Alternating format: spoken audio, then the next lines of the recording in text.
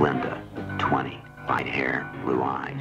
Identifying marks, large bruise on upper left thigh. Nancy, 22, 5 feet 5, strangle marks on throat. Angie, mid-20s, keeps repeating details of assault.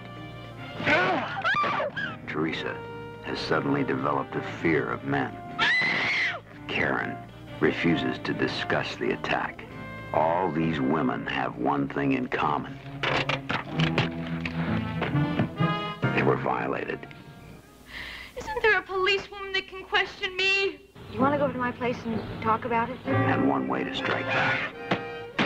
Act of vengeance.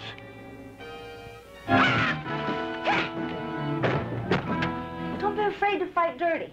Anything goes.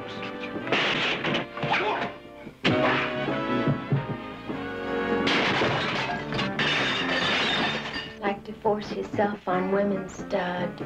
What's going on? Let the revenge fit the crime. If we stick together, we can get him. I know it.